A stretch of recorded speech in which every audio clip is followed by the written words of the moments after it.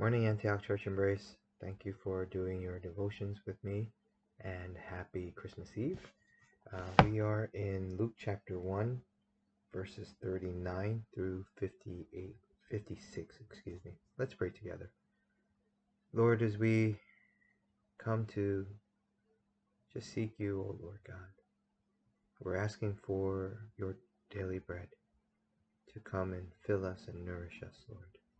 For you tell us, O Lord God, that man does not live on bread alone, but every word that proceeds out of your mouth. And so, Lord God, we pray that you would give us life through these words. We thank you so much, O Lord God. Pray this in Jesus' name. Amen. So in Luke chapter 1, verses 39 through 56, it says, "At that time, Mary got ready and hurried to a town in the hill country of Judea. When she entered Zechariah's house and greeted Elizabeth. When Elizabeth heard Mary's greeting, the baby leaped in her womb, and Elizabeth was filled with the Holy Spirit. In a loud voice she exclaimed, 'Blessed are you among women, and blessed is the child you will bear. But why am I so favored that the mother of my Lord shall come to me? As soon as the sound of your voice, your greeting reached my ears, the baby in my womb leaped for joy. Blessed is she who has believed that the Lord would fulfill his promises to her.' And Mary said, 'My soul glorifies the Lord, and my spirit rejoices in God my Savior, for he has been mindful of the humble state of his servant.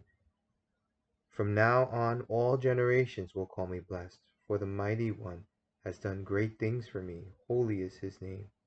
His mercy extends to those who fear him. From generation to generation he has performed mighty deeds with his arms. He has scattered those who are proud in their inmost thoughts. He has broken down the rulers from their thrones, but has lifted up the humble.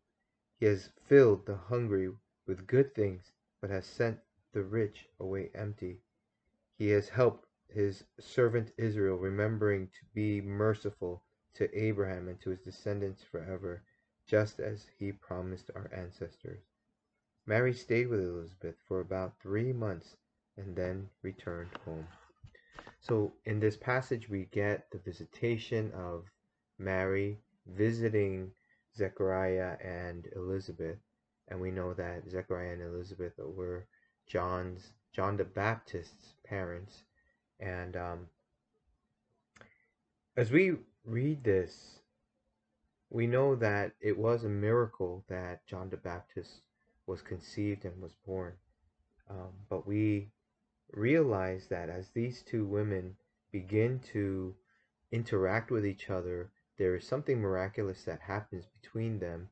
And John the Baptist recognizes the holiness of Jesus in the womb, right? And so what we are really finding is interaction between um, Mary and Elizabeth, but also Jesus and John, right? For it says that John heard Jesus' voice and leapt within Elizabeth's womb.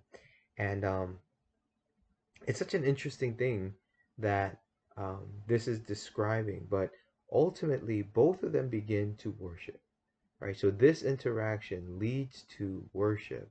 And as we read the way that they are worshiping or blessing, it says, "Blessed are you among women, and blessed is this child you will bear. But why am I so favored that the mother of my Lord should come to me?"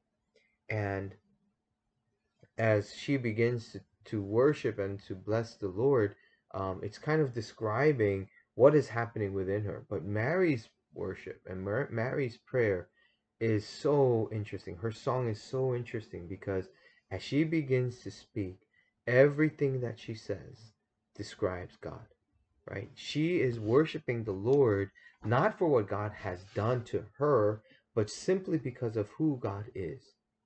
And it's such a beautiful thought for us to understand that it's not about what we have received from God or what God has done for us, but it's just a matter of who God is. The reason that God is worthy of worship is simply because of who he is.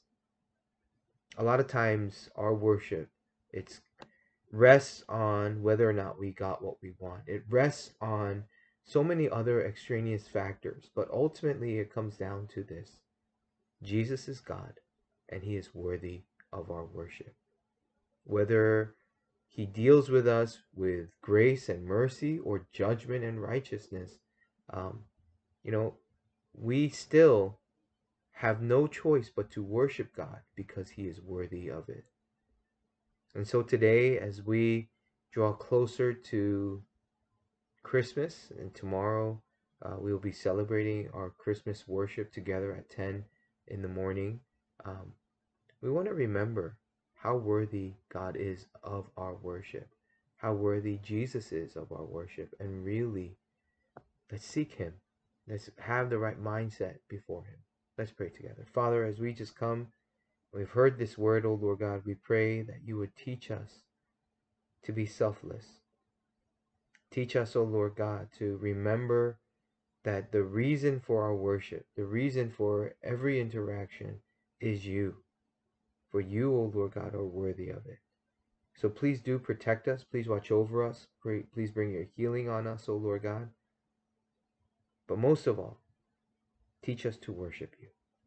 We thank you, Lord. We pray this in Jesus' name. Amen. Well, thanks, everyone. Have a blessed day today, and I will see you tomorrow. God bless.